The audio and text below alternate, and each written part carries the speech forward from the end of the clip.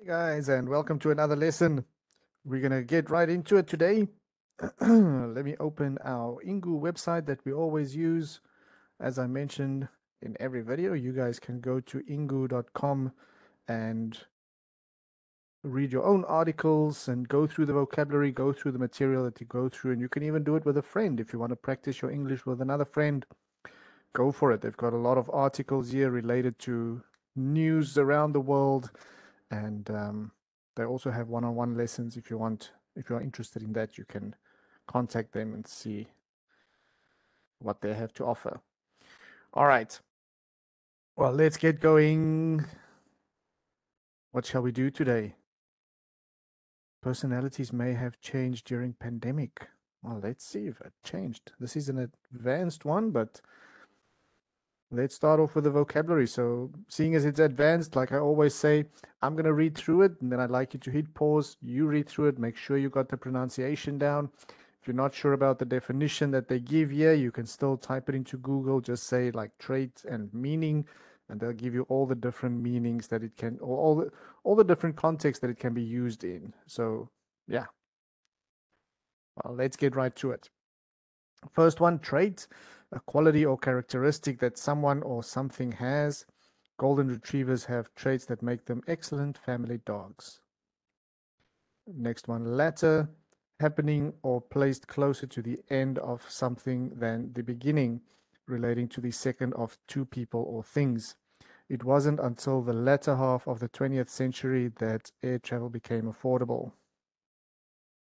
Next one, sociable, wanting to talk to, spend time with, etc. other people. Sarah didn't have any trouble making friends at her new job because she's so sociable. Next word, trusting, showing or tending to have the belief that other people are honest and trustworthy. She's always been far too trusting of people. Last one, stable, not changing nor likely to change or fail. My son has been in a stable relationship with his girlfriend for a few years now. Okay, so let's go to our article. Again, I'm going to read through this, and you can hit pause after each little passage, read it, make sure you got the pronunciation, or you can wait all the way till the end and read the whole thing at one time, whatever you feel most comfortable with. All right, so let's see what they say. Studies or study. Personalities may have changed during pandemic. A recent study suggests that people's personalities may have changed during the coronavirus pandemic and that younger people experienced the greatest changes. The authors of the study, published in the journal PLOS One, wanted to study how a stressful global event can affect personality. They looked at data from more than 7,000 people whose personalities were examined in the Understanding America study. Using an online survey, 5 traits of personality were measured once before the pandemic and then again during the pandemic. The latter surveys were either completed in 2020, in the earlier days of the pandemic, or later in the pandemic between 2021 and 2022. The 5 personality traits were neuroticism, how much a person experiences negative feelings and stress; extroversion, how outgoing and sociable a person is; openness, how interested in new ideas and experiences a person is; agreeableness, how friendly and trusting a person is; and conscientiousness, how organized and responsible a person is. Okay.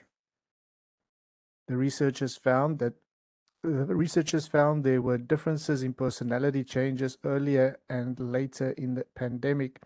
Among those surveyed in 2020, researchers found that levels of neuroticism actually decreased, but other traits did not change.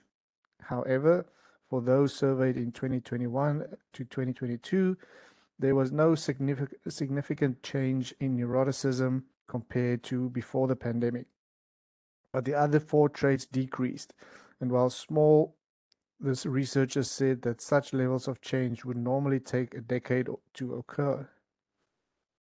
The researchers also found significant differences when they compared the data for different age groups.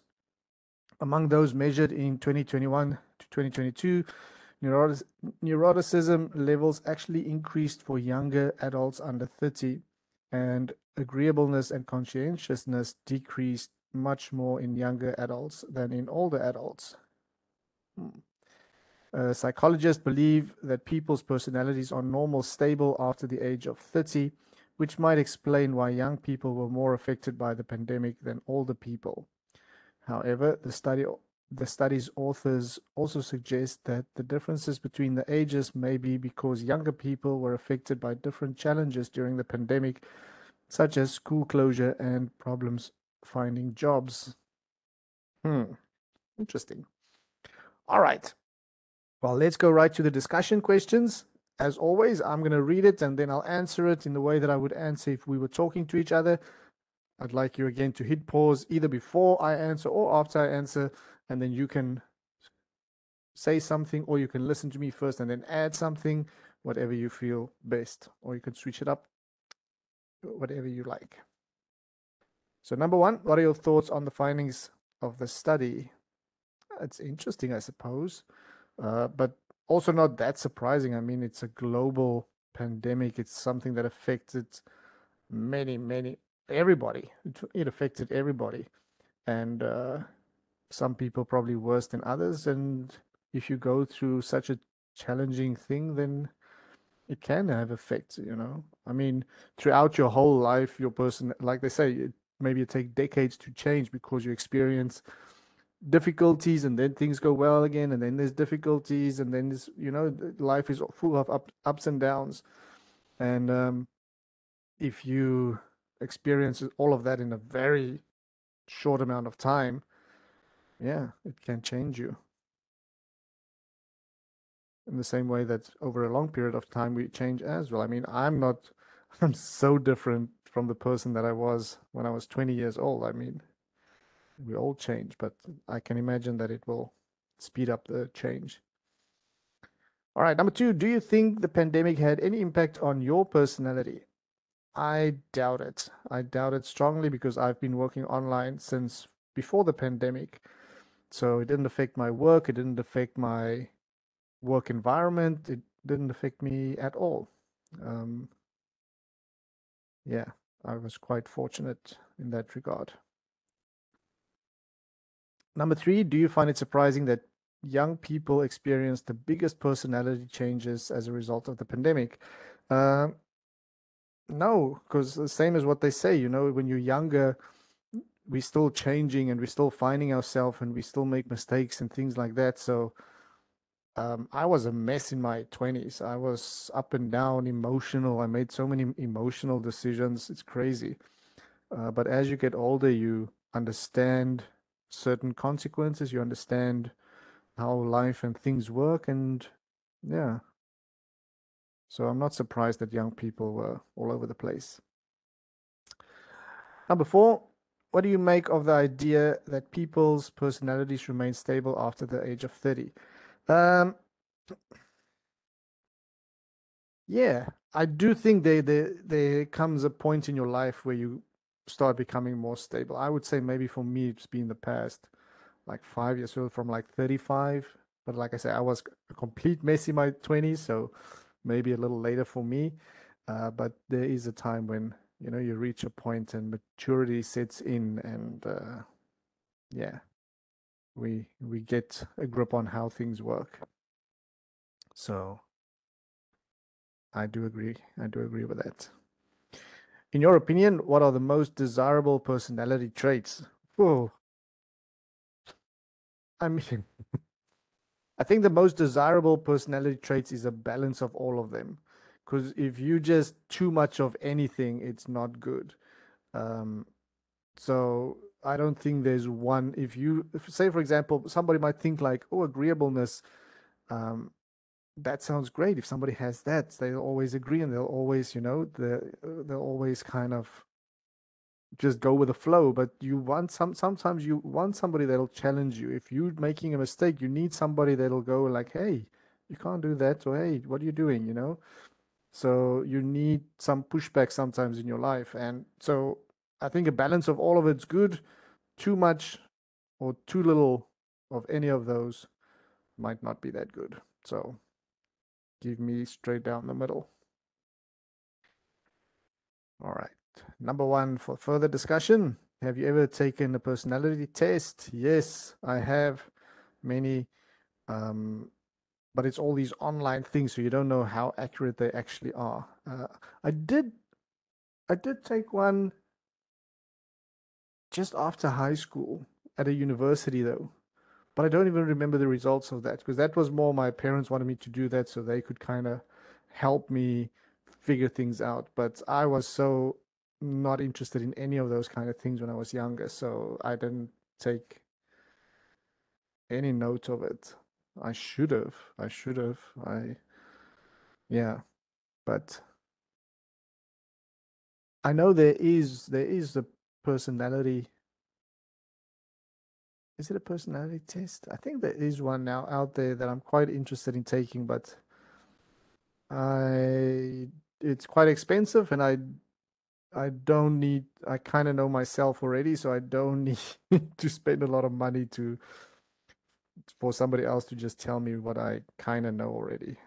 So, number two, would you say you're a good judge of character? Yes. Yes. I love looking at people, analyzing things, listening to what they're saying, listening to, you know, where they not just listening to what a person says, but like try and figure out where they're coming from, look at their history and what makes them think the way they think and say the things they say and all of these. So I love analyzing people. So without sounding too cocky about it, but I do think I'm a good judge of character. Number three, do you have any friends whose personalities are very different from yours? Yes, of course. Yeah.